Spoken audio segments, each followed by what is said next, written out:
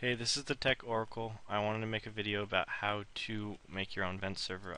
I own and run my own, and I was looking at how to not have to pay for it because it gets kind of expensive. Uh, I saw that you could go to Ventrillo.com and there are downloads and that where you get the client software, you can get the server software. Download it.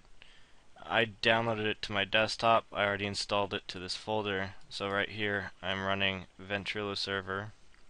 So I have these two.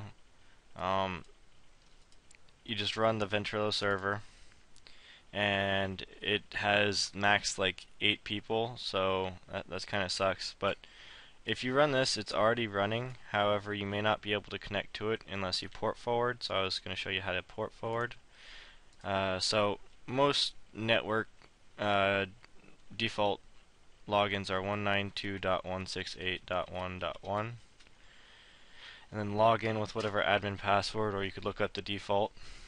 Under applications, gaming, or port forwarding, or advanced routing, or something that's on your network, Ventrillo. How I found the default port, I just ran Ventrillo.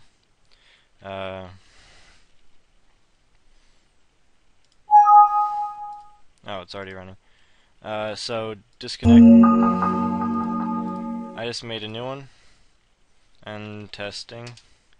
And this is the port that I came up with, 3784.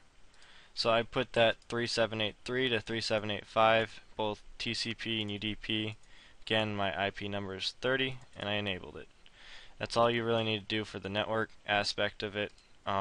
It should be able to work. How you find your host name is your IP address. I'm gonna do this and blur it out. I don't want people knowing my IP address. I also found out that you can go to free Ventrilo server trial. So you can go to typefrag.com, and I'm going to put this link in the description link below. However, you can sign up. All you need is your first name, your last name, and your email address. You really don't need to email friends, but you select the version you want, and there you go. You can download the client right here, as well as on the Ventrilo server. Ventrillo website, and they send you an email, and then they give you an administrator password, and you can go through the control panel through there. This is good for 1 month, and it's a 25 slot server. So if you don't want to pay for it, here's a temporary option. Otherwise, you can use this. So to find your IP, you can go to Google. What is my IP? And it shows up right here. So I'm going to copy this and paste it in the box below. And I don't have a password, so it should be good to go.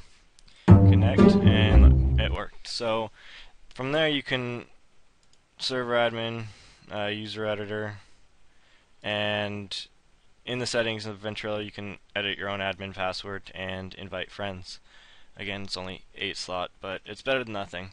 Anyways, if you have any problems, let me know. Subscribe, comment.